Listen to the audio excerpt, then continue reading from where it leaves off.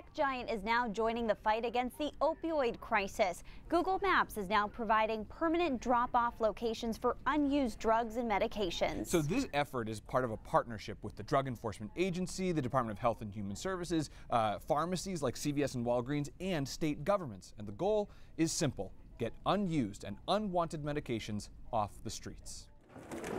Detective Brian Ackerman never knows what he'll find when he opens the drug drop-off box in the lobby of the Cumberland County Jail. This is a small amount. Normally I clean it out once a week and it's right to the top of the bin.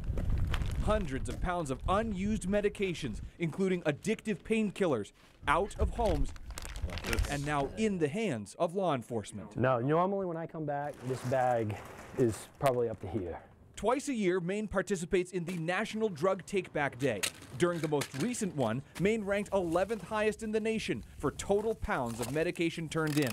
But when you consider the state's population, Maine ranks #1 in pounds of drugs turned in per capita every single time. It's not a great statistic to have. Amounts never go down. To help more people find places to get rid of unwanted medications, Google Maps will display these locations with a simple search: drug disposal near me. We've noticed a huge increase in searches for medication disposal near me. In fact, searches for those terms actually peaked last month in January.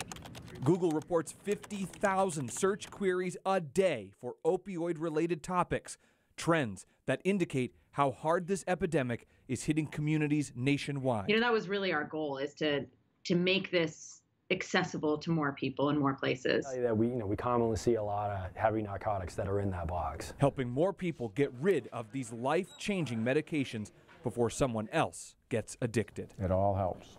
It all helps. So Google is still waiting on many of the state government entities, such as police departments, to submit their data to the company so that they can actually put those permanent drop-off locations on Google Maps.